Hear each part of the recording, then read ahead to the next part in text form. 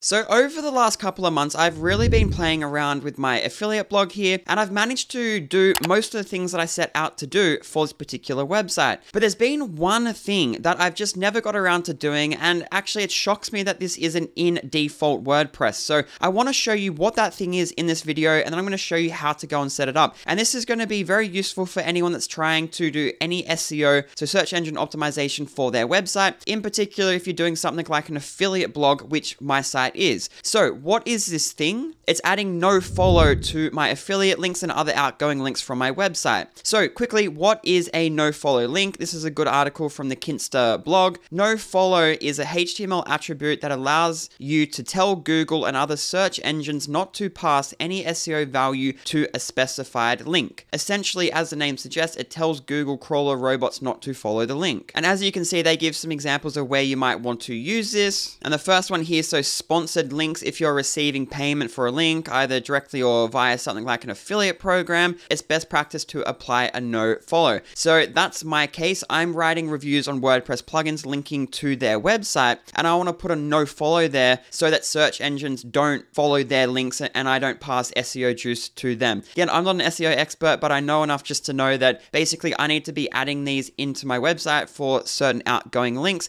and that's what I'm going to show you how I managed to achieve today in today's video. If you want to learn more about this, just go to Google, type in Rel Nofollow, learn more about it. It's related to SEO. You want to be adding it to outgoing links or affiliate links and stuff like that. So if you are search engine optimizing your website, you probably want to go and learn more about this. So I did mention that you can't do this out of the box using default WordPress, so I'll show you what I mean by that. So if we head on over to my staging website, which is here, and let's just say I have this where I'm linking to the Astra WordPress theme. So the way that I would go and add nofollow, if I click on the link here and then I select the links here, you know, I don't have any options there. If I click to edit the link here, I don't get any options here. So how do we go and do that using default WordPress? We have to click on the link or click on this block, and then we need to go up to here and go edit as HTML, and then we need to find it there, and then we would need to go and add it here. So it'd be nofollow like that. WordPress out of the box adds no referrer and adds no opener. If you want to learn about what they do, just go and do a Google search again. It's going to show you a little bit more about that and why they do it, basically for security reasons, but this is the one that we want to be adding. So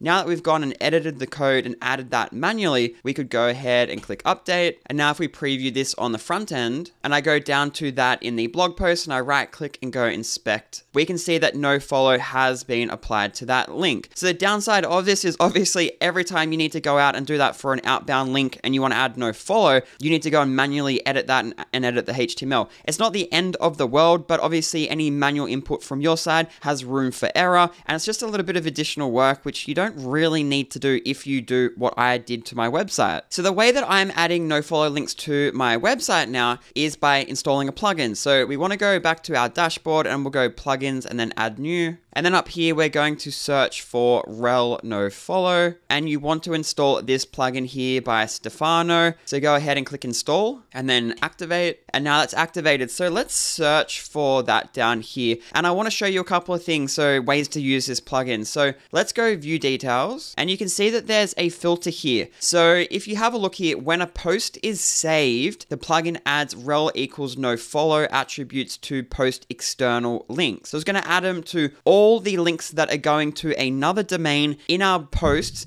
when we save that post. By default, the plugin will only act on posts, no pages or other custom post types, but you can use this filter here to make it run for other post types. So what we're going to do is we're going to copy this and we're going to go back here, and then I'm going to go to WP Codebox, and this is a plugin that I use to add all my PHP snippets, CSS, JavaScript, anything customizing my website goes in here. I don't use my functions.php file. I don't use style.css anymore. This is a really good plugin. I'm going to leave a link in the description below so you can go and check it out. I'll link you to the lifetime deal, and it's like $39. So let's go ahead and click new snippet, and then up here we'll say Rel Nofollow, and it's going to be a PHP snippet, and we're just going to load this everywhere. And then here we're going to paste the code and we'll save, and then we'll turn that on and save again. So you want to go ahead and add all your post types into here. So posts and pages, we'll leave that because that's how I want them to work in my business. But I also have another post post type, which is called WP_review. So we'll click save, and that's my post type here under product reviews and then all reviews. And this is just the post type that I use to review WordPress plugins and software. So we got posts, pages, and reviews. So that covers my personal business. So I'm just going to leave it like that. So as I mentioned before, this isn't going to work unless we save the post or the custom post, because this triggers to update all our links to Rel Nofollow only when the post is saved. We need that action to fire this update. So let's do our first product review, and then we'll go and batch update all of them. So let's go to product reviews and all product reviews, and we'll start with the Bricks Builder review. So Bricks Builder, which is here. So I'm going to go ahead and view this on the front end, and we're going to click edit. So before I go and save this, let's go to the front end of the website, and let's try and find a link where when we do the save, the plugin will update it to have no follows. So let's go down and let's have a look at this link here. So click here to read a very in-depth article on CSS tricks. So that's an external website, csstricks.com. So if I right click and go inspect element, we can see it has no referrer and no opener. Again, WordPress adds this by default. So let's go back to this, and we're going to click update. And now that's updated. The plugin's run and done its thing. So let's go back here, and we're just going to refresh the page. So now we can see this one has no follow added to it there. Here's another link. So head on over to the Bricks Builder website to try their demo. That's going to link to the Bricks website. If I right click and go inspect element here, we can see that because it's going to an outbound URL, it has no follow added. Now, no follow by the plugin is only added for links that are going to another domain that isn't my domain. Now, I want to point out, if I right click and go inspect element here, so this is an affiliate link. So this resolves to a third-party domain, the Bricks website. So even though it's my website, wagepirate.com/go/Bricks Builder, if I click on this, it redirects directly over to the Bricks Builder website, and the plugin is smart enough somehow, I don't know, somehow it knows that it's not on my domain, even though the URL is my domain name, and it can identify that this resolves to a third-party website, and thus it adds no follow. So the plugin does not add no follow to inbound links. So if I try and find a link here that links to one of my blog posts, so this one here, speed up your WordPress website, this is another post on my website. So if I right click and go inspect element, you can see that there's no rel equals no follow. And as you can see, there's actually no rel attribute at all. So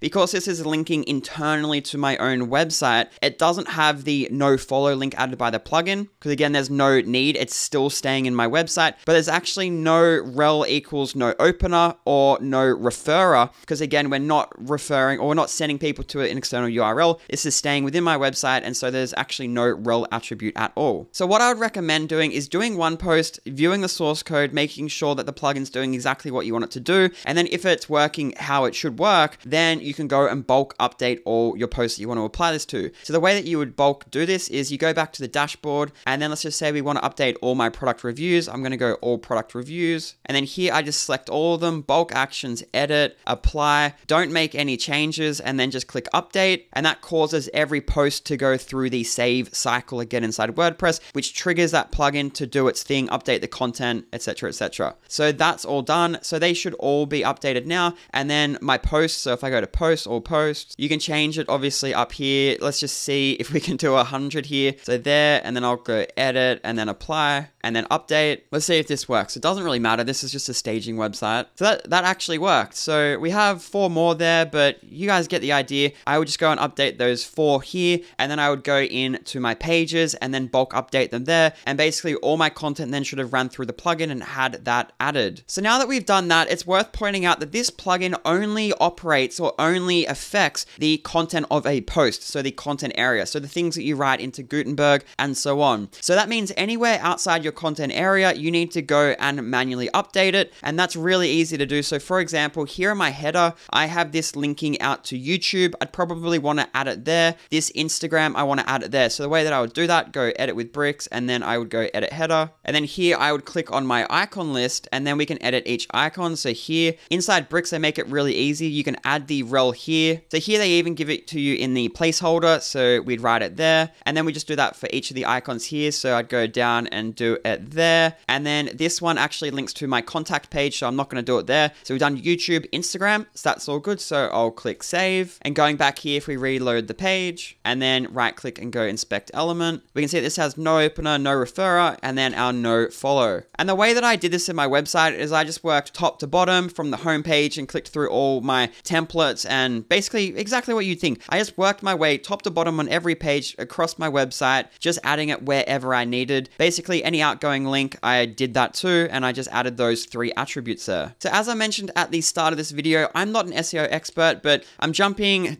head first into learning about affiliate marketing, blogging, SEO, all that sort of stuff, doing YouTube videos, and it's basically a completely new business model to what I've been doing previously. But if you're somebody that's selling stuff online, or you're trying to build an email list, or you do have an affiliate blog, and again, you should be building an email list, you want to learn how to do opt-in pages, lead magnets, sales pages, all of that, one-click upsells in WooCommerce, I'd recommend watching this video here, because my experience over the last 5 years is growing a WooCommerce website that did, basically nearly $4 million last year. And this video shows you 2 plugins that I'm using in that site. So I'd go and watch that if that interests you on this video now, and I'll put that on screen for you. I'll see you guys in the next video.